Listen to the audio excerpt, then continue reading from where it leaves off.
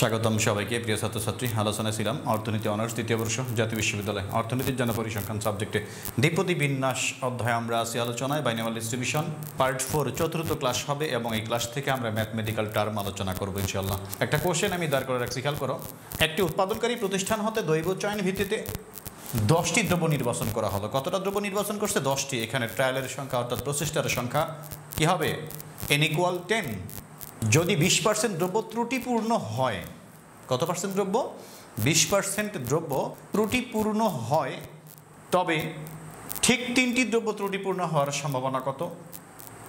3টির কম দ্রব্য ত্রুটিপূর্ণ হওয়ার সম্ভাবনা কত? ত্রুটিপূর্ণ মানে কি? ত্রুটি আছে, অর্থাৎ এটি এখানে সফলতা। কোশ্চেনে যখন যেটা চাবে সেটি সফলতা। এখন ত্রুটি আছে, এটা আবার কেমন করে সফল হলো এটা কখনোই ভাববে না তোমরা। কোশ্চেনে যেটা বলবে, যেটা চাবে সেটাই ত্রুটি, সেটি হচ্ছে কি আমাদের সফলতা। কোশ্চেনে যেটা বলবে বা যেটা চাবে সেটি হচ্ছে সফল, আর ত্রুটি নাই ওটা হচ্ছে আমাদের এই প্রশ্ন সাপেক্ষে কি বিফলতা। দেখো অ্যান্সার এখানে ট্রায়ালের সংখ্যা বা প্রচেষ্টার সংখ্যা, ট্রায়ালের সংখ্যা বা চেষ্টার সংখ্যা বা প্রচেষ্টার সংখ্যা n = 10। 30-এর কম n এর মান, আমি কি বলেছিলাম গত ক্লাসে? n এর মান 30-এর কম, সফলতার সম্ভাবনা খুব ছোট নয়, অর্থাৎ এটা হবে কি দ্বিপদী বিন্যাস। ট্রায়ালের সংখ্যা 30-এর কম, অর্থাৎ n এর মান কি 10 মানে কি 30-এর কম, অর্থাৎ অবশ্যই এটা কি দ্বিপদী বিন্যাসে যাবে।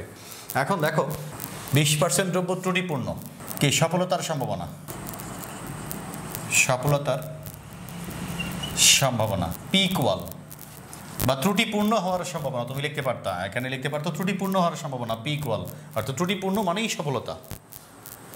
কত পার্সেন্ট? 20%, অর্থাৎ কি হচ্ছে 20/100 = কি হবে? 0.20।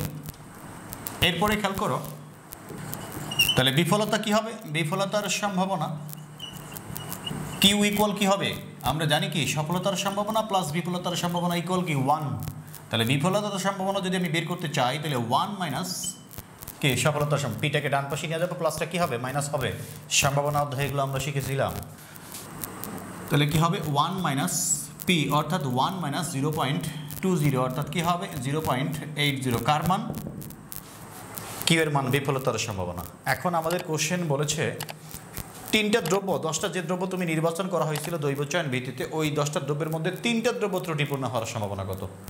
ঠিক 3টি দ্রব্য ত্রুটিপূর্ণ হওয়ার সম্ভাবনা, ঠিক 3টি দ্রব্য ত্রুটিপূর্ণ হওয়ার সম্ভাবনা। probability of x = 3, probability of x = 3। আমরা এটি কোশ্চেন, এটি হোয়াট, তো আমাকে কি বের করতে হবে? probability of x = আমরা কি জানতাম? ncx p⁴x q⁻n - x। এই সূত্র আঙ্গিকে এটাকে সাজায় নাও। x এর মান কত? 3, n এর মান কত? অর্থাৎ দেখো সূত্রটা আমি একবার লিখতেছি, ncx p⁴x q⁻n - x, এটা সূত্র আমরা জানি। এখন n এর জায়গায় n এর মান বসাও, 10c, x এর মান কত? 3, p এর মান 0.20, তার উপর 3, q এর মান কি 0.80, তার উপর কত? 10 মাইনাস n এর মান 10 মাইনাস কি x, x বলতে কি 3। সরাসরি সায়েন্টিফিক ক্যালকুলেটরে চলে যাবা তোমরা। 10 শিফট ভাগ 3 = 120। 10c3 এর মান 10 চাপসি, শিফট চাপসি, এরপরে ভাগ চিহ্ন চাপসি, ভাগ চিহ্নের উপরে ছিল c, ভাগ চিহ্ন চাপসি, তারপরে 3 = 120। এরপরে কি আছে? 0.20 ক্যাপ, এই যে ক্যাপ একটা চিহ্ন আছে, ক্যাপটা চাপবা। ক্যাপ কত আছে উপরে? 3 = খেয়াল করো এরকমটা আসছে 8⁻⁻03। 8 কি আসছে? -03। খেয়াল করিও এটা ক্যালকুলেশন কি আসবে, দেখো কত আসছে এখানে? 3 ইনভার্স কিন্তু 03, অর্থাৎ দশমিক দিলাম মনে করো 1, কত আছে এখানে? 3, 1 2 3, এই 3 কাজ শেষ। এখন এই 8টা আসবে। এই ক্যালকুলেশনটা অবশ্যই খেয়াল রাখবা। যদি এখানে 4 হইতো তাহলে কি 1 2 3 আর একটা 0 হইতো, তারপরে এই 8 হইতো। অর্থাৎ আমরা কি পেয়েছি দেখো, ইন্টু 0.008 ইন্টু 0.80 ক্যাপ কি 10 - 3 মানে কি 7 = 0.21 এখন এটা গুণ করে দাও 0.21 ইন্টু 0.008 ইন্টু 120 ইকুয়াল 2013 ইকুয়াল 0.2013। এটা কার মান পাইলাম আমরা? Probability of probability of x equal 3। প্রথম কোশ্চেন অ্যান্সার আমাদের হয়ে গেছে। প্রবাবিলিটি অফ x ইকুয়াল 3, এটা আমরা কোথাও টুকে রাখি, আমাদের কাজে লাগবে। x ইকুয়াল 3 এর মান আমরা পাইছিলাম 0.2013। এখন 2 নাম্বারটা ফলো করো তোমরা। কি বলেছে? 3টির কম দ্রব্য ত্রুটিপূর্ণ হওয়ার সম্ভাবনা। 3টির কম, এটা মুছে দিলাম আমি। নাম্বার 2 কি বলেছে? 3টির কম দ্রব্য ত্রুটিপূর্ণ হওয়ার সম্ভাবনা। 3টির কম দ্রব্য ত্রুটিপূর্ণ হওয়ার সম্ভাবনা। তোমরা বরাবর লিখবা, আমার স্পেস নাই বিধে আমি line ভাঙাইছি। Probability of x is less than 3। কয়টা দ্রব্য ছিল টোটাল? 10টা। কতটা ছিল? 10টা। তার মধ্যে 3টার কম, অর্থাৎ 3টার কম মানে কি একটাও ত্রুটি নাই এমনও আছে, অর্থাৎ x এর মান 0। এখানে x এর মান কত? অর্থাৎ x কি সফলতা, অর্থাৎ ত্রুটিপূর্ণ হওয়ার সংখ্যা 10টা দ্রব্য। একটা তো ত্রুটি নাই, x এর মান 0। x এর মান 0 মানে কি একটা তো ত্রুটি নাই। x এর মান 1 মানে কি 10টার মধ্যে একটাতে ত্রুটি আছে। x এর মান 2 যদি হয়, অর্থাৎ x এর মান এখানে 1 থেকে 10 পর্যন্ত হবে। 0 1 2 3 4 5 6 7 8 9 10। x এর মান হবে এখানে কি 1 থেকে 10 পর্যন্ত।